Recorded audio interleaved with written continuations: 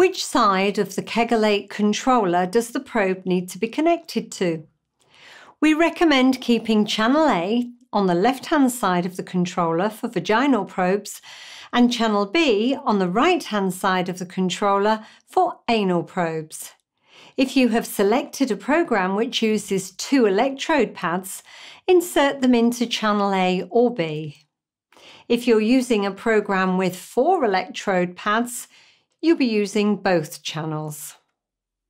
Using program 9, that's PO9 on the Kegel8 Ultra 20, you can use the vaginal probe and skin electrodes on your ankles at the same time, with the vaginal probe in channel A and the skin electrodes in channel B.